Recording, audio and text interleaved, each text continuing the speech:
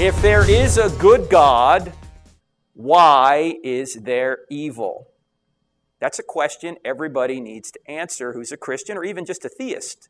If there is a good God, why all this evil in the world? So that's the question we're going to try and tackle tonight. And I'd like to start actually in Mexico City. 1985, there was an earthquake, a deadly earthquake. And a great Christian apologist by the name of William Lane Craig, who debates atheists quite frequently on college campuses. I've only done a couple of debates. He's probably done about 50. He's written a book here called Hard Questions, Real Answers. He has a very disturbing account of what actually occurred in that earthquake in 1985, and also the same year what occurred in a mudslide in Colombia, South America. Here's what he writes in his book, Hard Questions, Real Answers.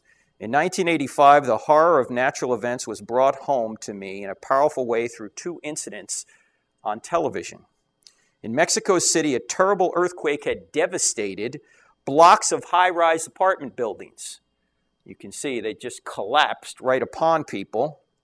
As rescue teams in the aftermath of the quake searched the rubble for survivors, they came across a 10-year-old boy who they could hear, but they couldn't get to. He was trapped alive somewhere in the recesses of the collapsed building. During the next several days, the whole world watched in agony as teams began to remove rubble to try and find the boy.